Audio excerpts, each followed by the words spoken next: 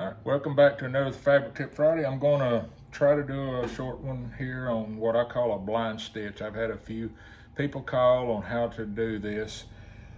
What I call a blind stitch, or if you're familiar with doing fabric or if you're a beginner, as we know, like on a rib, we stitch the fabric down to the top, around the bottom, and make our knot, go over and under to the next hole. We're going to the bottom and in the top of the wing.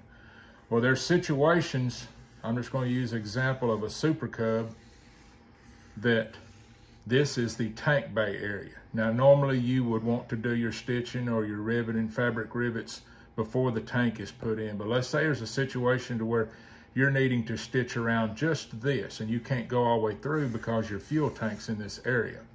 So this piece of material, if you're looking at it crossways, let's just say it's a T-shaped rib or a stamped rib like this. You're needing, instead of your fabric, your stitch going all the way to the top of the rib and around, you're needing it to just go around this short area and back to tie. Well, we sell a lot of different kind of needles like this. This is your normal long needle. And I guess to try to demonstrate this, most people think, well, I'll do a short curved needle. Well, the actual size of a rib may be like that. So as you can see, if this is the layer of fabric, when you go in right here, there's no way to get that to come back here. Now, there's going to be some Yahoo out there that's got some little short weird design or something, but you just got the tools on hand, and these are really stiff. You can't bend them a lot. A lot of times we'll take a welding rod and flatten one end a little bit with a hammer, just enough to drill a 16th hole and sharpen it, and they're a little bit more flexible. But to try to demonstrate this, I just had a piece of test bed stuff here that, say this is what you're trying to stitch. And like I mentioned before, you've got your hole, let's just imagine that this is the reinforcement tape on the top. You've already got a little bit of glue to make the holes come out good. You've got little holes punched, marked, say 2 inch. And you're wanting to stitch just around this little short area. Just also to mention, there's another area that this happens, like on a Super Cub, on the very back part where the aileron goes. A lot of times you may have stitches coming like this, but you want to get one more stitch in this area right here. So that's another area that this might work.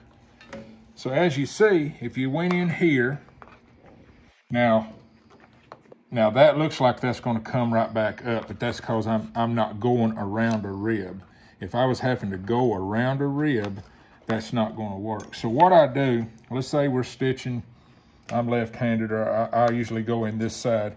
Let's say we're needing this stitch to go around and up to my left.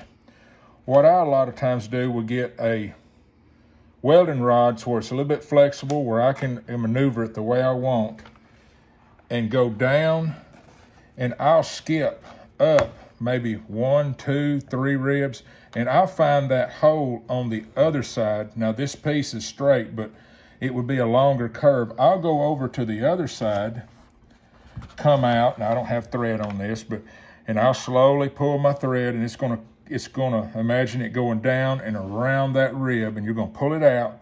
Now you're gonna go right back in the same hole, and you're gonna come to this side, and you're gonna find your hole and come back out and bring it out. Now that has you around that.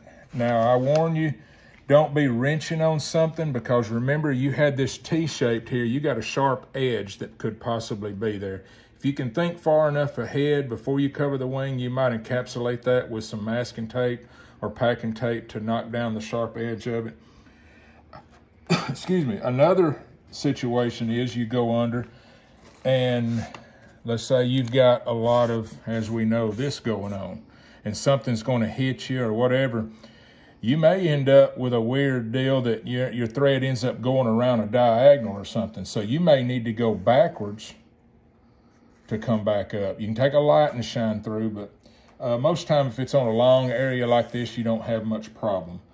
But the other thing I was gonna say, if you can't get it to line out with anything like that, you may end up just out in the open, just finding a hole and coming through and then going back. Because remember, this is gonna be glued down and it's gonna be a reinforcement tape over it. So a little extra hole right in through there is not gonna hurt.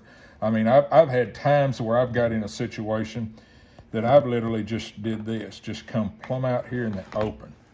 See, that kind of works itself back in and go back. And that's one of the good things about the PFU 1030 AirTech primer.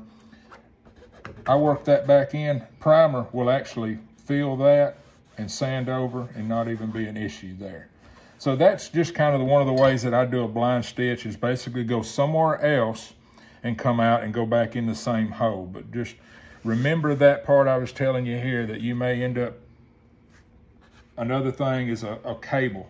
You know, you need to really have a light. You don't want to let a control cable or something get caught up in that. So that's just what we call a blind stitch, or it's one of the ways that I do it. I know there's a lot of other ways that people probably come up with, but that's the fast way and to move on with it. Thank you.